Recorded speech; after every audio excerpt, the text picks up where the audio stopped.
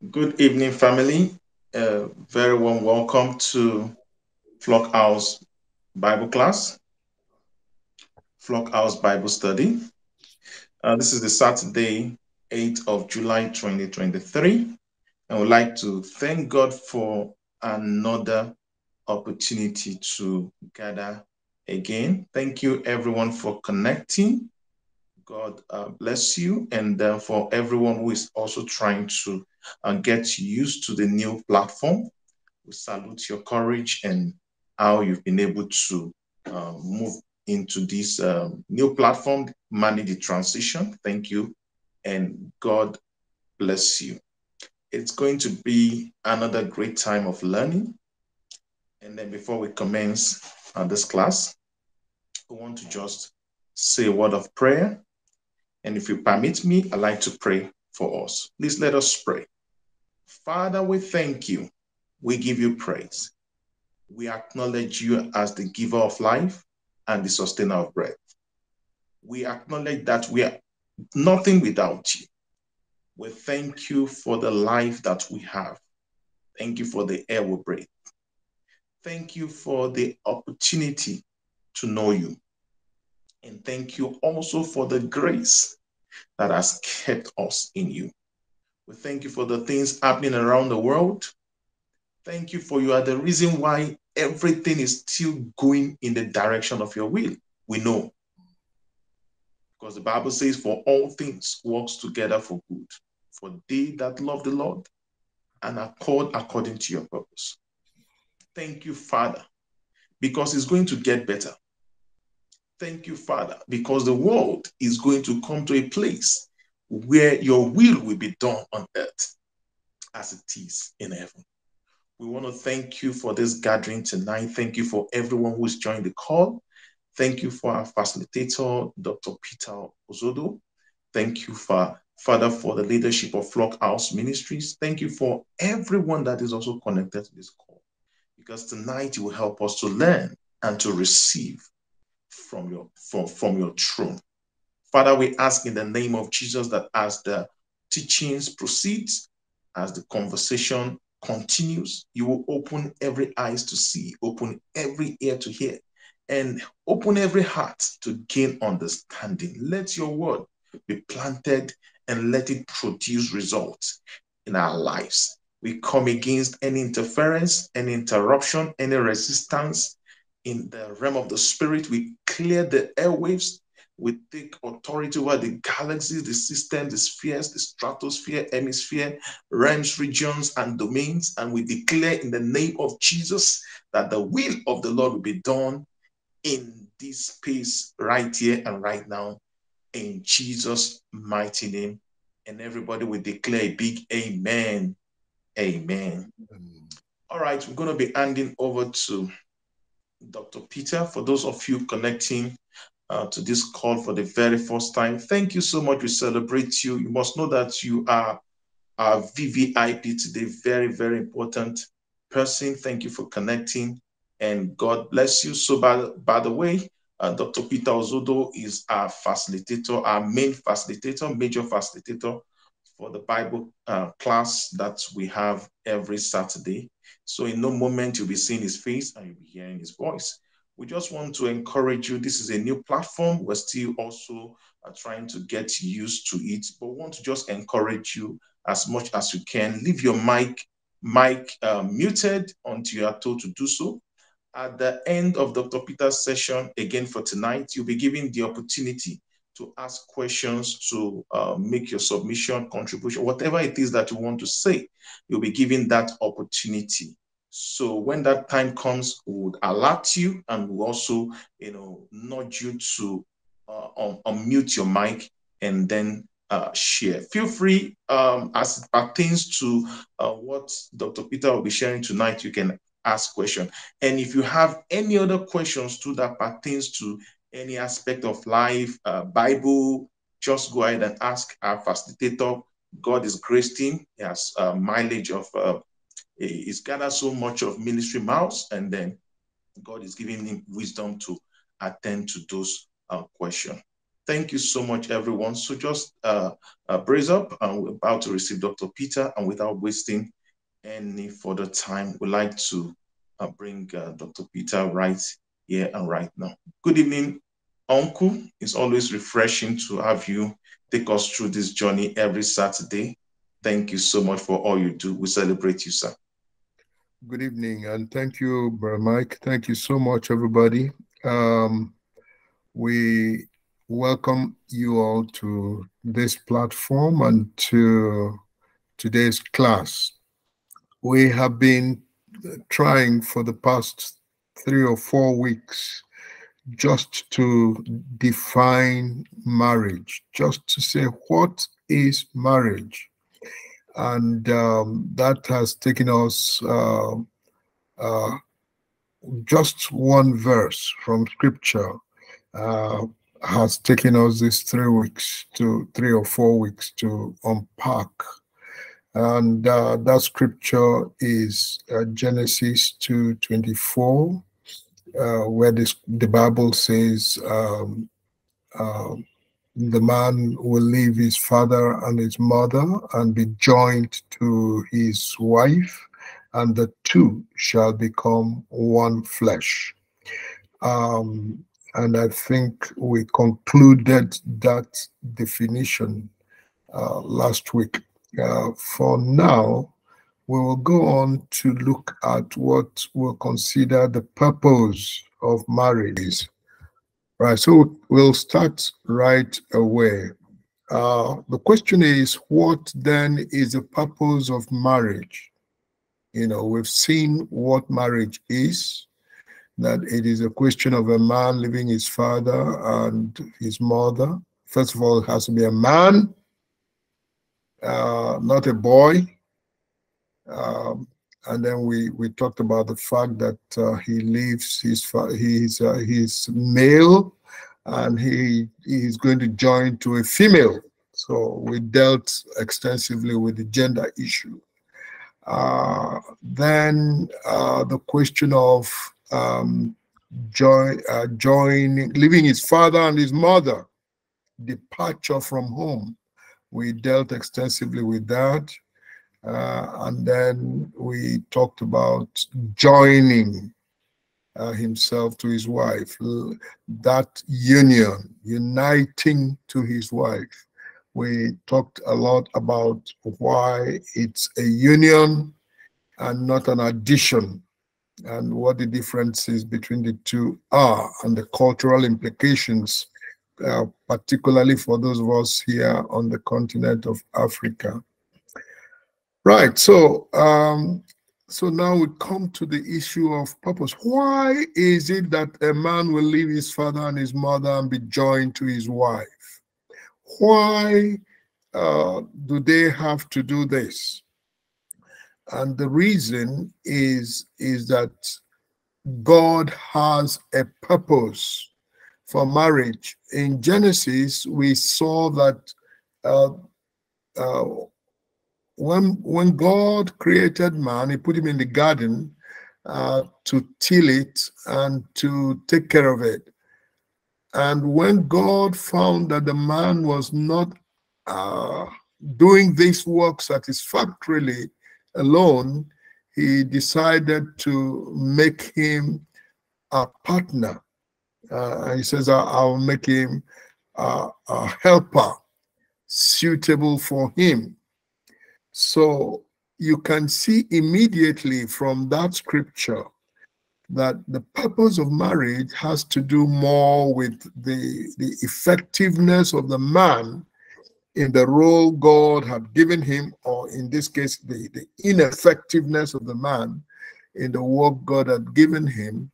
And therefore, God created a partner for him, one that would be suitable for him, which implies that this person has to do with helping him. He says, I'll make him a helper, one that will be suitable for him. So God wanted to create a helper for the man that is suitable for the work he had assigned for the man to do. You don't get a helper if you are doing well. And in any case, you get a helper in the context of what your assignment is. You don't get a helper outside that context. So when they say suitable for him, it implies that it's going to be suitable for the work God has assigned for him. For Adam, it was this garden. What is it for us? Somebody's going to have to read for us from Micah chapter 2, verse 15. Micah 2:15. Let me see who our reader will be now. Micah 2:15. I can see Adobe from Ghana. Can you read for us? Micah 2:15. Just unmute and read Micah 2:15. Ada.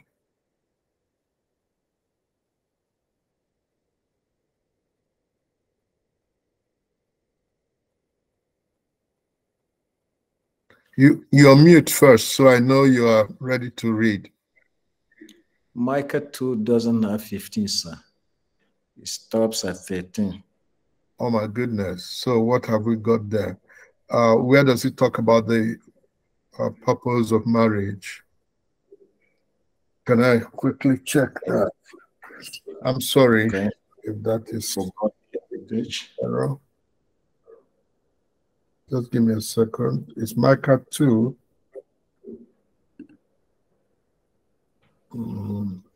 Where am I now? Okay.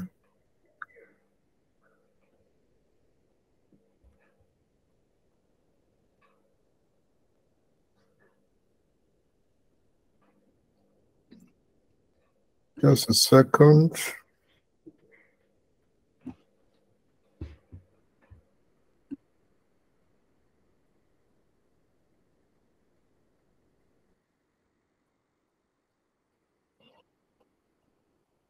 The scripture that says that God is looking for Malachi 2:15, sir. Malachi. Pardon me. Malachi 2 15. Okay, I got the scriptures wrong. Malachi 2:15. Has not the one God made you? You belong to him in body and spirit. And what does the one God seek? Godly offspring. So be on your guard and do not be unfaithful to the wife of your youth. Okay, so Malachi 2:15 is talking about the fact that there's a purpose for which God created the man and the woman and made them a family. It says, has not the one God made you, that's male and female, you belong to him in body and spirit. And what does the one God seek? What does he seek? Godly offspring. Let me just stop there. So the idea is that God is looking for a godly offspring. That's the reason why he had made the man and the woman into a family situation. In other words, that's the reason for creating a home. God is seeking a godly seed. The purpose of marriage is therefore, first of all, procreation. Procreation. That's why he's talking about offspring there. Offspring implies that you have a child. But obviously, it's not in every case that a marriage results in physical procreation. If you extend this to the Great Commission, where the Lord says to us as disciples to go make disciples of all nations, baptizing them, teaching them to obey all that he has commanded, baptizing them in the name of the Father, Son, and Holy Spirit, teaching to obey all that he had commanded. Therefore, this matter of evangelistic and discipleship making purposes enter into the equation. In other words, we can bring not only physical offspring, but marriage can be seen to be purposed to produce spiritual offspring as well. Spiritual offspring. So one's own seed physically need not be the only, need not be the limitation to our understanding of the offspring that is talking about in Malachi chapter 2. But we can understand that purpose to include the spiritual offspring that we were talking about. In other words, these children that God is looking for need not be the biological children of the couple that we are dealing with. They may well be their spiritual offspring. In fact, when you put all those scriptures together, you will discover that even when the child,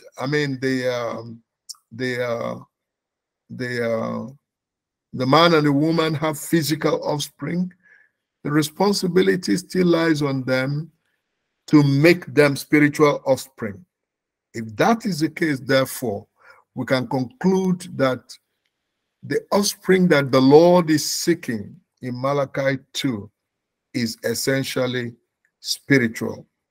And so the purpose of marriage can be said to be that God wants to produce spiritual offspring from the couple concerned.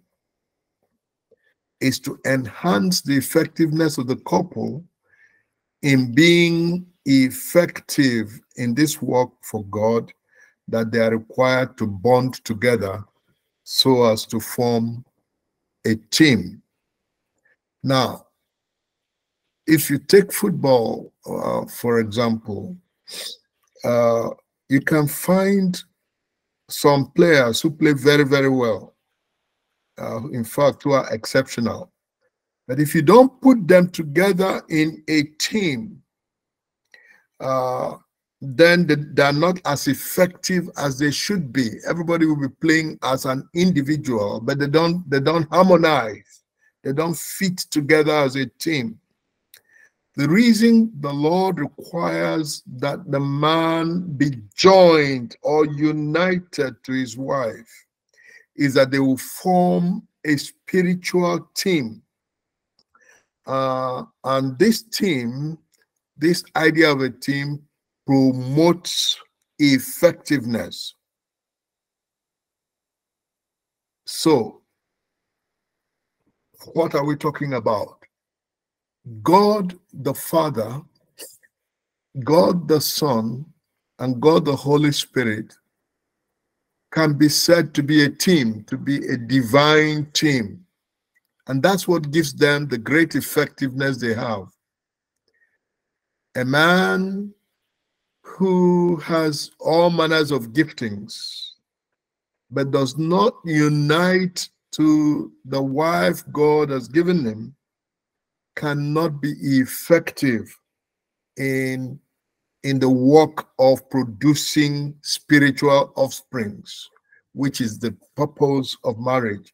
So even when we include the physical offspring, as we just said a moment ago, the major goal is to produce spiritual offspring. Now you will see that this goal that we have talked about from Malachi is very different from the goal the world has for marriage. The purpose of marriage in the world is very, very different. What is it? Usually in the world, people get married to show that they have come of age. All right. It's almost a symbol of coming of age. A child grows up, goes to school, graduates, gets a job, then obviously the next thing is gets married. And for them, if you then don't get married at that point, then you've missed it. You've missed it. I we have shown, for example, that there are instances where people don't get married for one reason or the other, which we'll look at in the next section.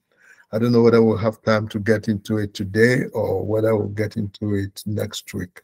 Depends on how many questions we have at the end of this very brief presentation. So coming of age, that's one reason why some people get married in the world. Second reason is they are free to have sex. All right. So a lot of people see this as, now it's a license to have sex. And since you're not allowed to have sex outside marriage, then of course get married so you can have sex. Now that's not a biblical reason for marriage. It's not the purpose of marriage is not to have free sex. Okay. That's why we got into the discussion we had last week about this possibility of raping one's partner in marriage. Usually is men that rape their wives. So that's a possibility, but that's because he sees it as he sees the purpose of marriage as having free sex. It isn't. All right. The third reason that worldly people get married for is to have company, companionship. In fact, this has been taken very much on board by the church to the extent that the Anglicans, I think, and the Roman Catholics too, have included that, in fact, referenced that in their order of marriage as the primary purpose of marriage or the initial purpose of marriage for companionship. When the Bible says in Genesis, which is where they really base this on, they base it on the Genesis instruction that it was not good for the man to be alone. It is not good for the man to be alone. Therefore, God decided to make him a companion. There are two issues with that. The first and the primary issue with that is that when you look at that scripture in context, you will understand that he's not talking about companionship at all. How do I say that? First of all, the scripture there says, the Lord God made the man, put him in a garden to walk it and to till it and to, and then God had also made all the animals, and they were companions for the man. Say if none of them was suitable for him. All right. But the suitability he's talking about has to be seen in the context of the task that he had given him. The task he gave him was to till the farm, to produce from it, to tend the garden, all right, to tend the garden that God had given him. So when we are talking, therefore, in terms of the purpose for making the man, it has to be seen in context of the purpose. And then, as I said before, there were all these animals also, so they could have been his companions anyway, if that was all that was lacking. Maybe we'll talk about that when the questions arise a little more. Thirdly, a lot of the reasons in the modern world why people get married is to increase their capacity to make money. Okay,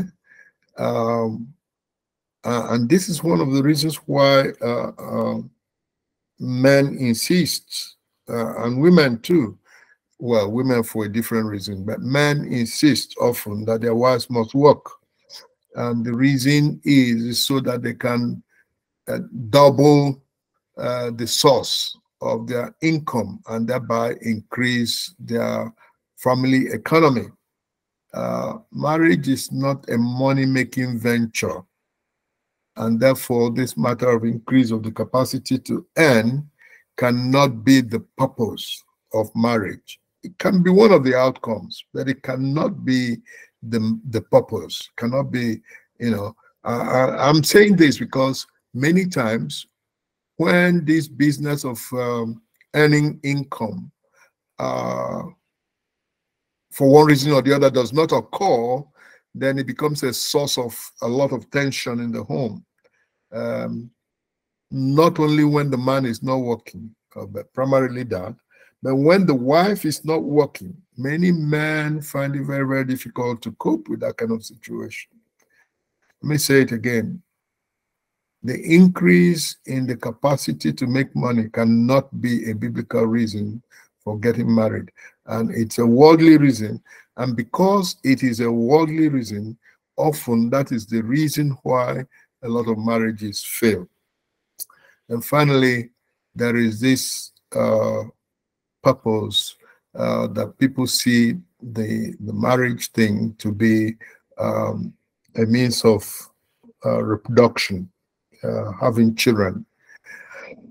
And as we have said it clearly enough for us to understand that that cannot be the purpose for marriage. Reproduction is incidental to marriage. For example, God created angels, and there are billions and billions of them. And there is no evidence. In fact, there is evidence in scripture that they don't have sexual reproduction. They don't reproduce physically like we humans do. Therefore, God could have had another way of effecting growth in human population rather than physical reproduction if he chose to.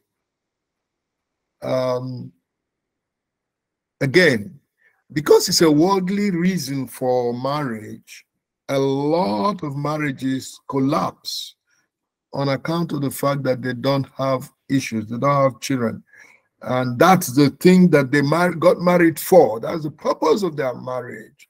And so if they don't have children, therefore they consider that the marriage has flopped and it has failed and therefore cannot continue. Again, as I said, the godly offspring that God was seeking from the Christian is essentially spiritual, not physical. And therefore, if they are unable to have their own physical children, they should aim at having spiritual children. And even when they have physical children, they have a primary responsibility before God to bring them up in the fear and the knowledge of God.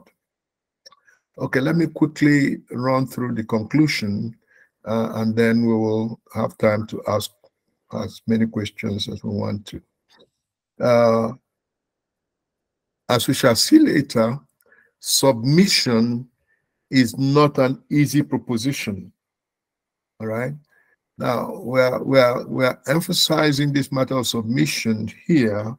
Well, I think we'll look at it again later when we get to roles and responsibilities of the man and the woman. But it's critical to the union which makes the two people a team. Submission is what makes it possible for the two to be united to become one. But we're saying it's not easy. It calls for both partners to be spiritually mature and psychologically well adjusted, not just physical maturity, but spiritual maturity primarily. Spiritual maturity. If they're going to be united in all the ways we talked about the other time, united spiritually, united in their economy, united socially, united physically, and so on, it will require spiritual maturity. You don't yield to somebody by nature. Human beings are very self-centered. But to yield to another in such a way that you can then unite, you require to be spiritually matured, which means that you are willing and ready to sacrifice yourself, your right. It calls for death to self. And death to self is the highlight of spiritual maturity. But also there is a need for psychological well adjustment. In other words, it must be well adjusted psychologically. I think the one leads to the other, that when you are spiritually matured, you are psychologically well adjusted. You are not self-centered. You are not self-seeking. You are not demanding for your rights and fighting and so on and so forth. You are willing to give up. And that when you do give up your right, you don't therefore become depressed. In fact, it brings you joy. But that's only possible with spiritual maturity. Submission is absolutely necessary for the process of forming a union between two people. We just said that. Okay. Without it, the union will be very weak and will not be able to support the couple in their work for God. In fact, they cannot work together. The Bible says in Amos 2:2, can two work together except they be agreed? In that way, their work will produce lasting results.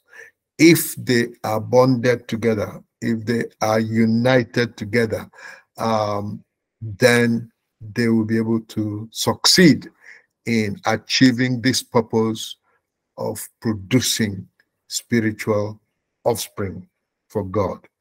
Okay, let's take a few questions, and then if there's time, we'll jump into, we'll start the topic of finding a life partner. Otherwise, we'll conclude it here. Thank you. Thank you so much, sir. Again, we're grateful. Thank you for the sharing. We celebrate you, sir. All right, so we open the floor for questions. Like I said, feel free to ask as it relates to the current conversation. And if perhaps you have any question rather, that has to do with any other aspects of life, Bible, please also feel free to bring it on. All right, so let's take, you, sir. Go ahead. Uncle, thank you so much, sir, for the perspective. Now, the Lord Jesus made, speaking to the Pharisees in Matthew 19, he made it clear that the portrait of marriage from the beginning was what God intended us to follow. And in the beginning, we hear him blessing them, and said they should multiply and fill the earth. In Genesis 1:28, we also see that later on in Exodus 23:26, he was saying that there shall be no barren amongst you in the land. And we saw consistently the way he would bless Abraham and bless Isaac, and talk also about their seed. And when we take the whole Bible context, we see that women were delayed. There were a lot of delay in bearing children, but there was no barren except Micah, of course, the daughter of Saul, that David married. So I don't know the New Testament perspective to this. Of course, Malachi is saying that God was seeking godly offspring. Even then, he will seek both the biological offspring and the godly offspring. So how do we, is it a situation we should just accept if I don't have biological children? Thank you. There's even a more fundamental scripture where it says that children are a blessing from the Lord. Therefore, it will be natural to expect to have children. Okay? But it goes without saying, normally, once people get married and they have sexual relationship and they're young enough, you will expect them to have children. It's just normal, it's just natural. Occasionally, something happens and they're unable to have children. Now, this is where the problem lies. In the African cultural context, when a woman does not have children, that is ground enough for divorcing her. Okay? Why? The reason is because they consider that to be the purpose of marriage. The fundamental reason why you get married is to have physical children. Now, let's go back to the ones you cited, the scriptures you cited, that the Lord said, increase, multiply, fill the earth. Remember that at that time, humanity was just consisting of that Adam and Eve, or in the case of Noah, just his family. And then later, Abraham, just his family, himself and his wife. So that command at that time was in the context of a situation where the world was not yet populated, where Israel was not yet populated. Okay. Now the world is populated. All right.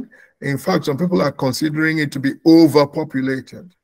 So, to what extent does that scripture still, can that scripture still be interpreted in that context? You'll have to be careful there, because then when you then also applied what I've just said about African culture, where they see a marriage without a child to be a failed marriage, then we'll lose sight totally of what the Lord is really implying. Because the New Testament gives us a primary reason for being on earth. The primary reason for being on earth right now is to bear spiritual offspring. The reason being that if it was just, if that was not our reason for being on earth, there's enough already. Once you're born again, you should be taken to heaven. You are doing nothing else here on earth. Just go to heaven, because you have, you have fully qualified to go to heaven simply by being born again. You don't need any other achievement or attainment to go to heaven except that you're born again. You're already born again, you should go to heaven. But you're not going to heaven yet. Why? Because God is seeking for spiritual offspring. Children. That's why he said, go make disciples of all nations. Okay, right. I hope that answers your question. Yes, sir. The other thing I want to know on that question is could there be a reason for delay in some cases? Because we see Isaac praying for his wife. Yes. God had made a promise, but Isaac had to pray. And we see Hannah in her case also, she had to really pray. And only when they prayed that God answered. Could there be also a reason for why some of it is delayed? There definitely will be. Some of these could be biological, health related, sometimes even psychological, and so on and so forth. And when the people get properly well adjusted spiritually and psychologically, then they can have children. This happens very often. Secondly, I forgot what I wanted to say secondly, but the point you were making is, yes, I now remember. There are many people, or some people, several people in the scriptures who did not have children on time. And when you then have them have children, you find that these children are often very special children. All right. Yes, in other words, God delays for the purpose of bringing this particular child that he wants to use in a particular way. For instance, one good example is Elizabeth, the mother of John the Baptist. All right. It was a long delay. The mother of Samuel in the Old Testament is another example where there was a long delay, and they prayed and cried to the Lord before the Lord eventually gave them a child. Many times, even in this day and age, when there is a delay in childbearing, very often that child that comes is a special child. Okay. Thank you, sir. My last question would be on marriage for sex. Yes. 1 Corinthians 7:2 says that because of sexual immorality, yeah, everybody should have his wife and every wife should have her husband.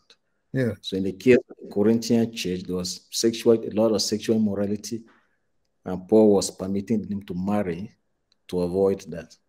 Yes. Could that be relevant? That's relevant to Corinth. I would not personally recommend that at all in our day and age. I would say to the people, get your act together. Be spiritually matured.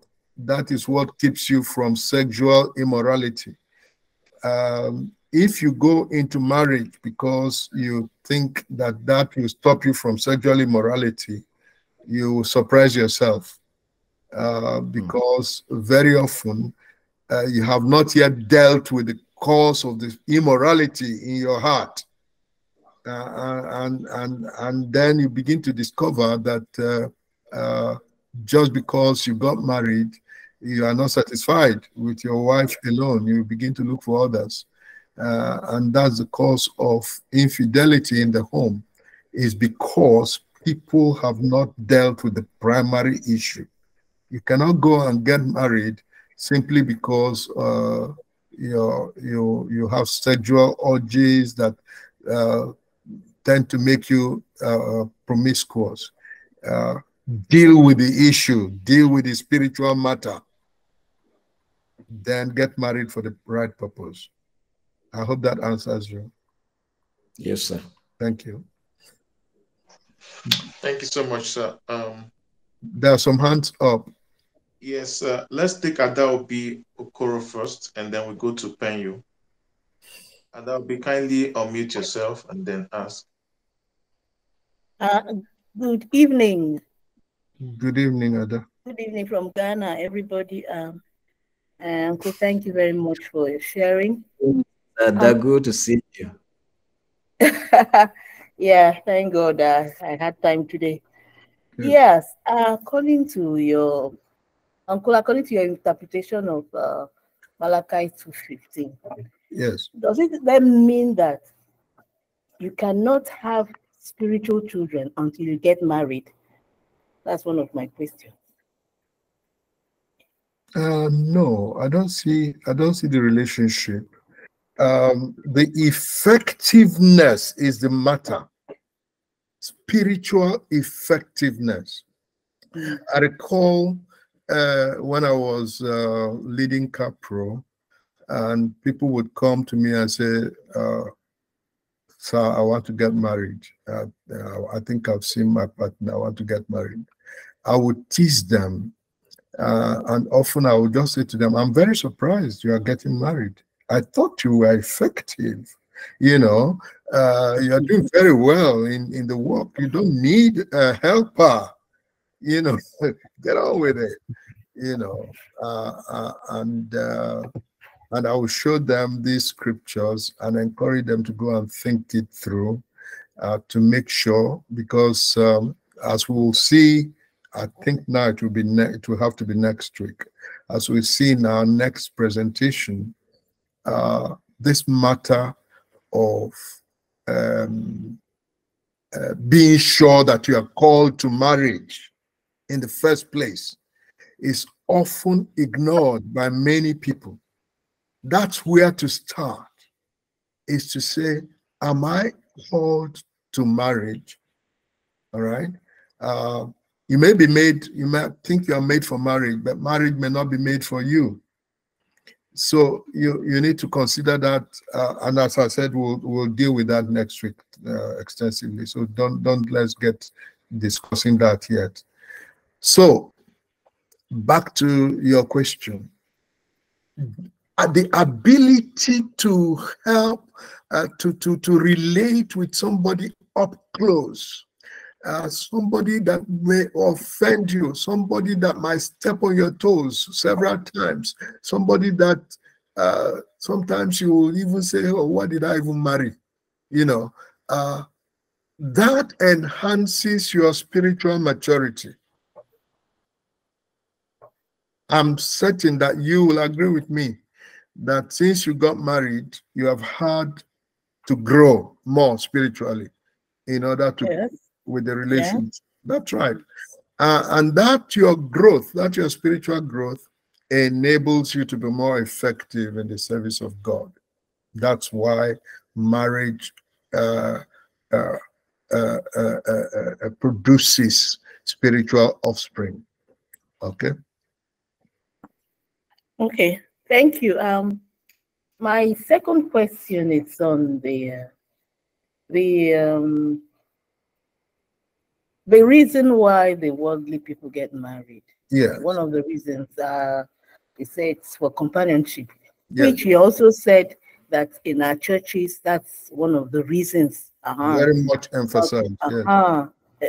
So I'm a bit, this is the first time I'm hearing that Yeah. that's not part, because even worldly people, they don't have to be married, more or less, before they are like what is practiced around here. They have the companionship, they live together, but they're not married. Yeah. When yes, I got it. I got it. But you Mhm. see, this they are living together is in a loose sense a sort of marriage. All right, because they are living together. All right, and the reason they're living together, one of them is, I can't stay alone. I can't cope alone. I need somebody. I need, that kind of thing. I'm not by any means saying that that's not achieved in marriages or by marriage. It is. All right.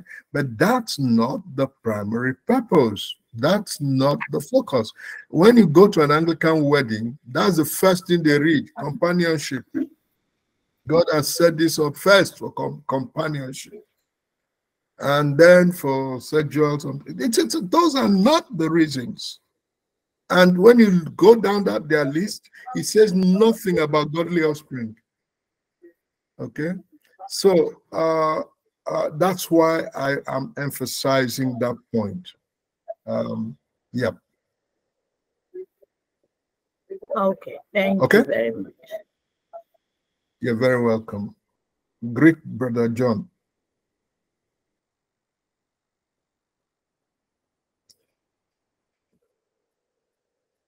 All right, go ahead, Brother Penyu. Are you there, Brother Penyu? Good evening, sir. Good evening, Penyo. My question is on the companionship part. Why is it so strong of a desire for us to want companionship if it's not as important as having spiritual children? Okay, thank you. Thank you. Why? I hope you are speaking for yourself, not for because you can't speak for more than for yourself. Okay, that definitely is the tendency for humans to need company. You don't want to be alone. Why? Because we are social beings. We are created to be in society, and society requires that you be more than one person. Okay, but companionship does not necessarily require marriage, is the point I was making.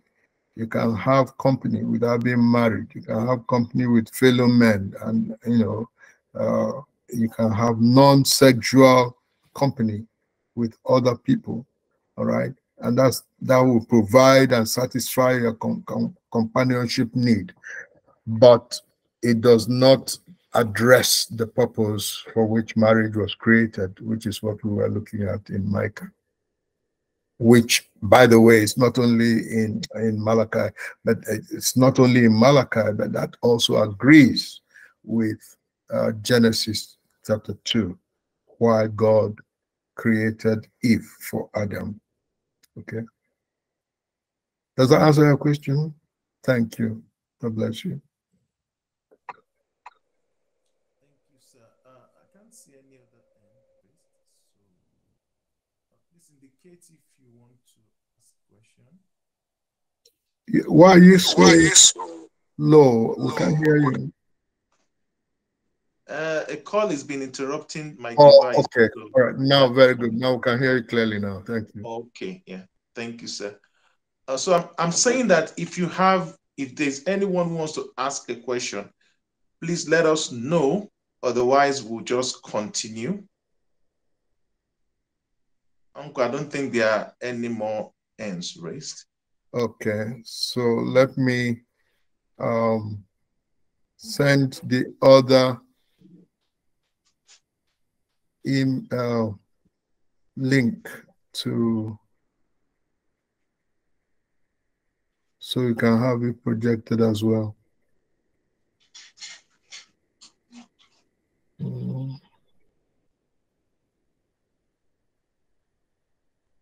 Well, Uncle, you want it for today or for next meeting? I thought you wanted us to continue. I think we can stop here for today. Okay. All right. Probably then we can start again next. All right. Yeah. The next topic will be finding a life partner. So that'll be very important for single people. So invite all your single friends to come along. And there are many here already, but yes. It's exciting.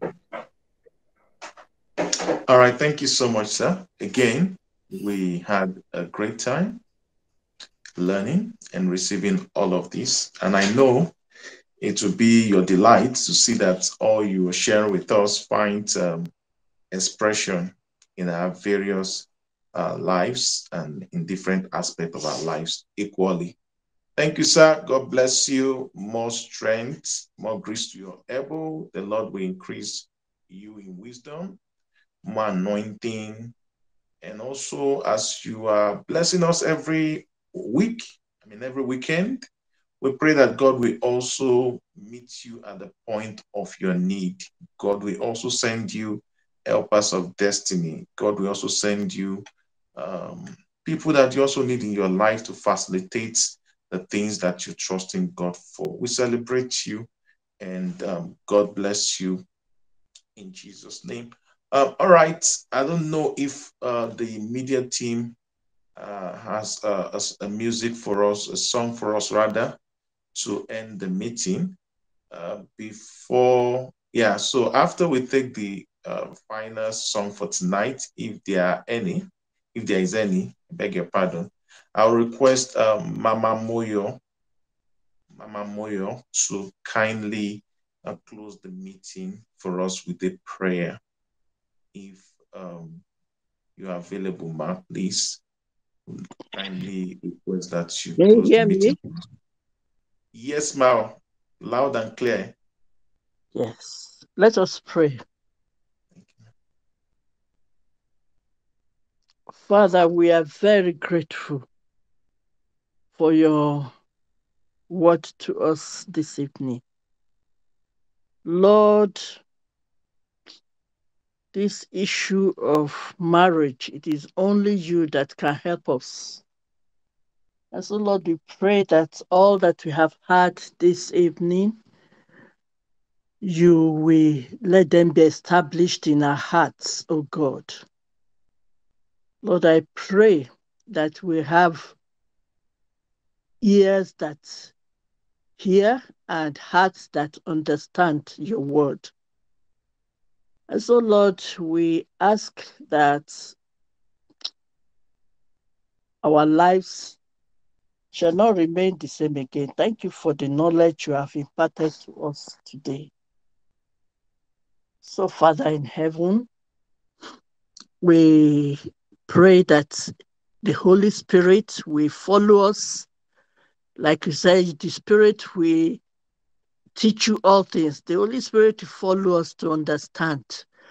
And Lord, the Holy Spirit will help us also to share it with others. Lord God of heaven, help us, help us, help us, that people getting married will have the right purposes of marriage. Lord, that marriage will not lead any of us into error or into sin or seeking to marry. So, Father, we pray that you keep us safe till next week when we hear more of this, your word. Be with the flock house, oh God. Be with everybody there. Let your anointing continue to flow through them. Let your knowledge continue to pass through them to others. Blessed be your holy name, O God. And dismiss us with your blessings as we go to our different places. Lord, that next week we shall come rejoicing to hear you again. In Jesus' name we pray. Amen. Amen. Amen. Thank you Amen. so very much, Ma. We celebrate you. Thank Amen. you also for always releasing Uncle Peter for us every weekend to bless us. It's been a blessing, and we know it's also with your support. Thank you so much, Ma. We celebrate you. All right. Thank you, everyone, for joining the call. We keep getting better on this new platform. It's a learning curve for most of us. And so we believe that by next week, we would have improved even so much better.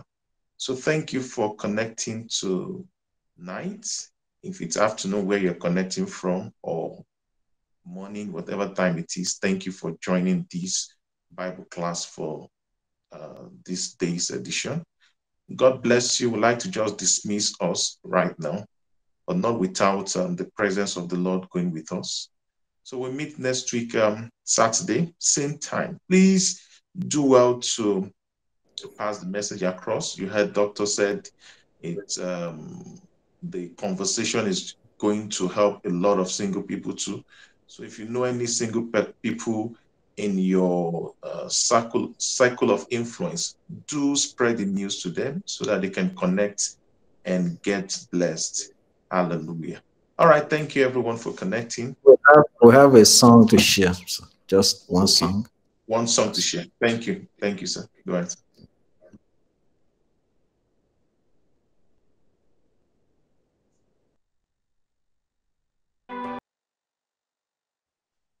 Thank you so much. Indeed, God is our ever-present helper. And whatsoever we're going through, we should always remember that He's right there for us. He's right there with us. All we need to do is to open our hearts and receive the help that it, brings our way, no matter what we're going through or what we are expecting from Him. Someone is asking for the title of the song. So, media, could you quickly help attend to that inquiry before we close the meeting? So I hope you can get that response quickly before we close the meeting. All right, thank you so much. We've spent Check a good time. Brittany Cole songs. You don't have to Okay. walk word alone. Brittany Cole. Brittany Okay. Cole. Brittany Cole. Brit. B-R-I-T-S. Yes. Brittany Okay. Cole. Okay. All right. So I hope, yeah, that's it. That's it. So it's right there on the comment section. It's right there on the comment section.